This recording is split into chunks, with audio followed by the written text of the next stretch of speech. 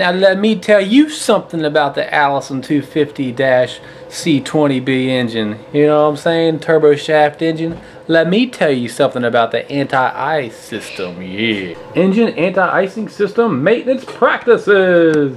There's your helicopter. There's your engine. Anti-ice and cabin heat are right there.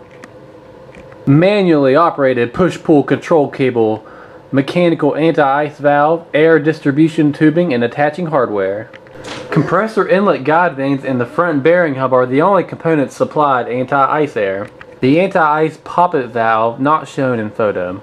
Inlet guide vanes, and then the compressor section, and then diffuser, combustor, turbine, exhaust. The anti-ice system, what a treat. Thank you for watching this demonstration of how an Allison 250 turboshaft engine works. Yeah! And by demonstration I mean me talking about a board or whatever, a drawing on a board. Yeah! Hey!